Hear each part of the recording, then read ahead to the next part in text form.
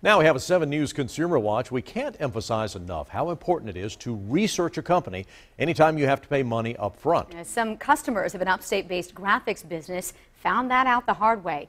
Just a little digging shows that the company doesn't have a license to operate, and that is just the beginning.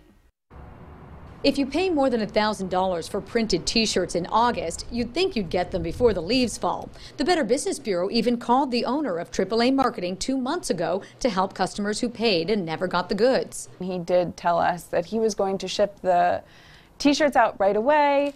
And then once we began calling again, because we heard from the consumers he hadn't sent anything, we received no response. So that's when we started delving a little deeper into their business practices. Any attempt to contact AAA Marketing by mail hasn't worked either, because the BBB found the P.O. box listed on the invoice hasn't been open for at least 2 years. Part of the reason for the now F rating with the BBB is that AAA Marketing and another company owned by Duncan Howard Dawkins in Spartanburg are not licensed with the state. This person cannot be reached at the moment. At first, we couldn't reach Dawkins either, but today he did return our call. It's not just the customers who haven't been able to get in touch with you. The Better Business Bureau hasn't of late either. Is there a reason for that? I don't know. I had some phone issues, so. You had some phone issues?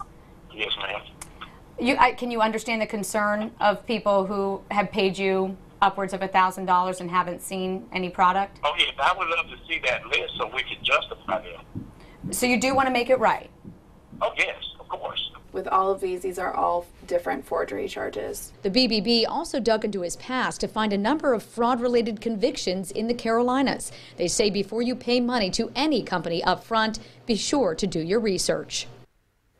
That is the big message, of course. We did a talk with Dawkins. He reached out with the BBB and got the names of the customers with complaints. Okay. And he actually texted me a short while ago with images of some of the designs he says are now on the way. So we can hope. Well, we hope folks get that. And it's a lesson to be learned here, too. If you're going to pay money up front, maybe not all the money. Is that the good lesson here? Definitely. It's good to work out a deal if you can with a company that requires money up front to say, hey, can I pay half now and half later?